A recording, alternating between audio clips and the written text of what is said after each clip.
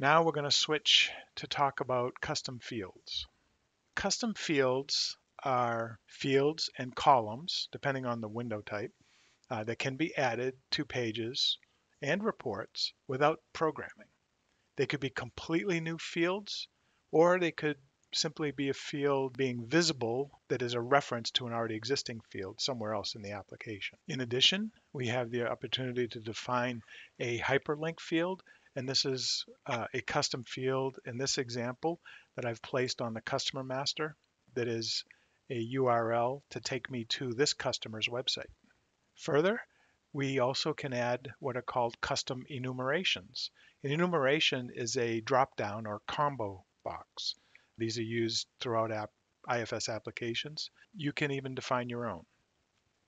So it's a fixed drop-down list of values, and you can store it as a custom attribute on pretty much any form. So drilling down into a little more detail on custom fields. When I define a custom field, it's done from a screen like this. In this case, I'm accessing the existing logical unit called purchase order, and I have at the bottom a number of attributes or custom fields that I've added to be available on the purchase order screen.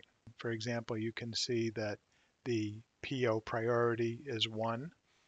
I have another one where maybe I want to present the site name or some information about the supplier's address.